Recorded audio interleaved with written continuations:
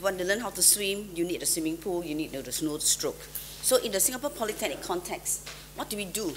Like example, we ask the student to build a racing car. Okay, we must provide them with the workshop, the skill so that they can design the racing car, and then with the workshop so that they can fabricate the car and then to operate the car. Okay, so that means it's the environment, the tools they give to the students. In the second year for mechanical engineering, we actually replicate a real system from the factory, and we use it to teach the students design and build. So that the context is that they get the real thing from industry. So they actually learn what industry standards are. Instead of building a prototype, it's a real system that we actually introduce the system. So this whole context. Okay, this one we have covered. So we now go to the syllabus. I mentioned just now that the syllabus, there are 13 skill sets. How many parts are there? Actually, 4 parts, correct? Part 1, okay, just reiterate. Part 1 is actually your technical knowledge and reasoning. And part 1 is actually your discipline. If let's say you're in electrical engineering, you must do subjects pertinent to electrical engineering. If you're from mechanical, you do mechanical engineering. Okay, so part 2, 3, and 4 comprises the 13 or 14 skill set. So from here, you then decide which skill set is important to you. How do you know which one is important? So I'm going to give you some examples on what the others have done. This is the skill detail. There are 3 levels. What I show you here is only the first, like 2 is the first level. You look at point 2, personal and professional skills. That is the top level. Then look at personal skills and attributes, which is the second level. Then you drill 1 level down, which is the third level. Okay, now what Singapore Polytechnic did when we first started CDIO 6 years ago, Helene, myself, GY, were you in the first group? GY, we have a whole group of people, and we actually spent 3 months looking at this syllabus. Every Thursday, I remember the meeting started at 9 o'clock, we end at about 11 or 12, every Thursday. The whole team actually look at it. We look at the syllabus and we ask ourselves the questions. Are this syllabus relevant to us? Should we use it or should we modify it? And we actually came out. So the second workshop on component 2, we will share with you SP syllabus. So we actually change it to suit SP context. Okay, so you can follow straight away if you want to, but if you want to change it, you can. Because this syllabus is developed based on, from MIT for the aeronautical master course. So we actually change it to suit our diploma students. Okay, so we'll share with you what SP syllabus is during the component 2. And how do they know what skill sets to use? Okay, what they do is they did a validation to the key stakeholders. Okay, who are the key stakeholders? They actually group into the past graduates, that means the alumni, the staff and industries. And from there, they conduct a survey, and I will show you some of the survey results. And before I show you the survey result, let's look at the questions that they asked. So out of all these skill sets, they asked actually 5 questions. Okay, the first question is, do you want the students to be exposed to? Do you want the students just to participate, to understand, to be skilled in the practice, or to lead or innovate? So these are the 5 skills that they actually ask for each skill set. Okay, and the results is this. You look at MIT. Now, which one ranged the highest? Which skill set ranged the highest? It's actually part 3, right? Which is, okay, part 1 engineering, 2.1 engineering reasoning. It's high because these are master degree students, right? So if you look at the others, the personal skill set, which is 2.4 is high as well, right? Personal attributes.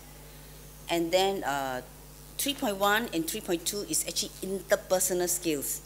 So you notice that these are very high.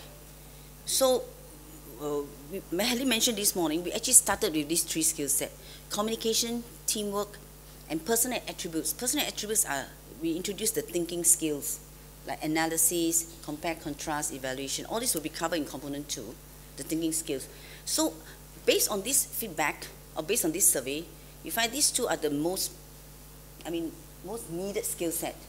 Okay, so again, up to Chula, if you feel that these are the 3 skill set that you need, so that's why last night I was talking to Mana. So if you think these are the 2 very important ones, we will concentrate on that. Okay, so we need to do an analysis afterwards. Then if you look at in detail, this is another survey. This is by alumni. Again, you see 3.1, 3.2 still rate the highest, correct?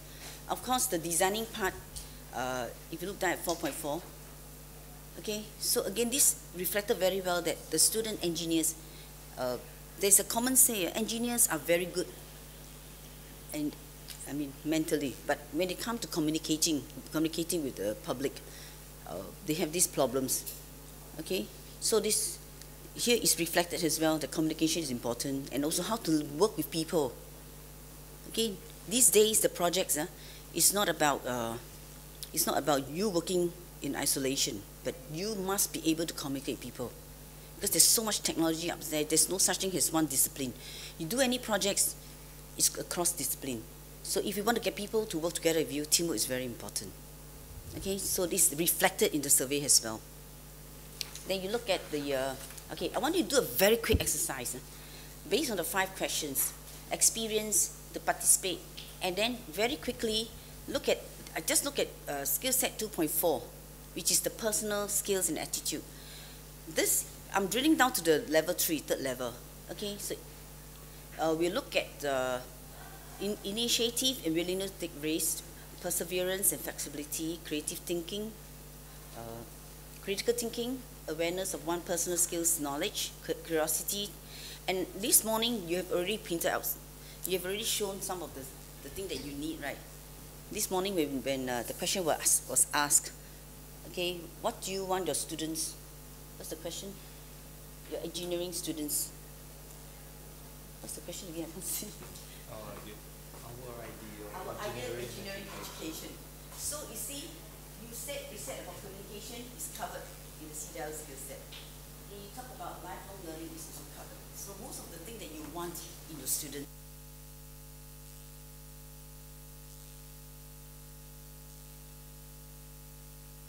Wavelength. Okay, now I actually do a little things. If you have a paper, I just want you to do very quickly. Maybe you group 2 or 3 persons together and ask yourself the questions. These are the 7 skill sets. Okay. Now, at this level of proficiency, I don't want you to talk about future. Talk about now. How do you see your students? At which level are they now? Okay, just spend maybe 5 minutes. Just look at it, and now at this level, at what level of proficiency are your students at for the 7 skill set?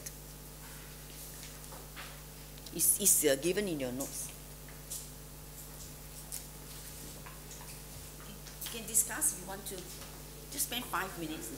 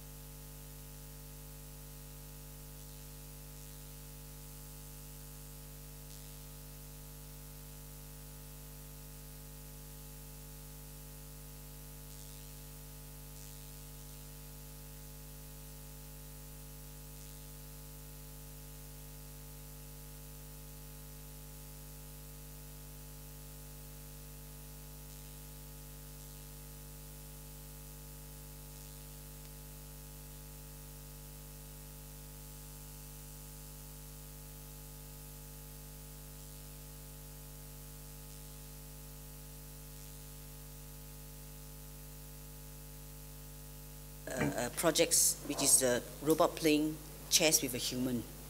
So that was more than 10 years ago, and they got very excited. I mean, the press got very excited. So it was exhibited all over Singapore 10 times. And when the press asked them, what made you choose these projects? The students said, don't know, my teacher told me to do. And I was like, you know, you don't say such things, the press interview you. So are these students, I mean, okay, this is one of them. They did not choose the projects. They did it because teacher asked them. So they're not taking risk, it's because the teacher asked them. So for degree student, I would expect a different level. So are your students willing to take risk, to do, especially in the terms of projects? Are they willing to go to new ground, you know, tap new grounds? Do they have initiative? Okay, say number one. Let's do together. How many put number one? 1, 2, 3. Okay, the figure 3 here. How many say it's 2? 1, 2, 3, 4, 5, 6, 7. How many say it's 3? 1, 2, 3. Okay. And the rest, 4, 5, no? Oh dear, they can't innovate.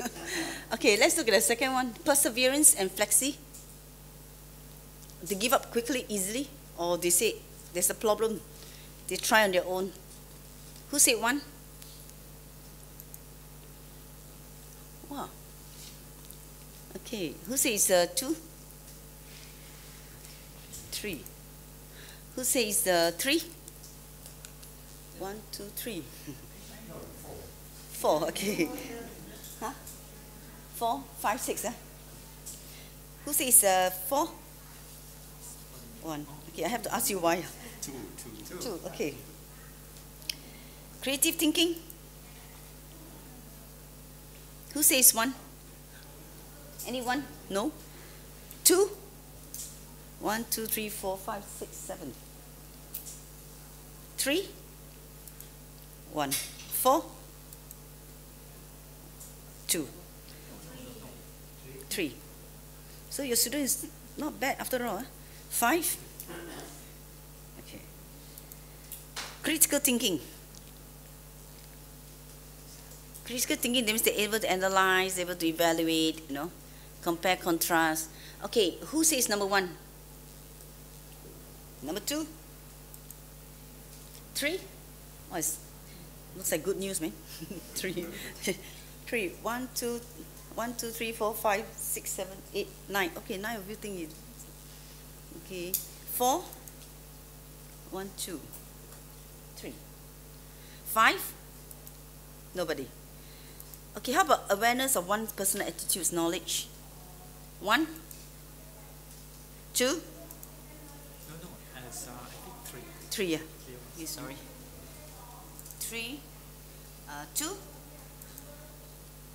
Nobody. 3? Oh, there's a quite great difference. Now, are you talking about the same students? 1, 2, 3, 4, 5, 6. Okay, 4? Interesting. What course is your student? Number 4. You rate them high, right? What students are that? IT students? Your students? Chemical. Okay. Number 5? Number 5? No. Curiosity and lifelong learning? 1? 2? 4? 1, 2, 3, 4, 5, 6, 7, 7. 3? 1, 2, 3, 4, 5, 6. 4? 5? Okay, how about time management and resource management? 1? 2? 1, 2, 3, 4, 5, 6. 3? 1, 2, 3, 4, 5, 6. 4? 1. Well, he's very kind to his student. Number 5? Okay. Now the reason why I ask you about course, because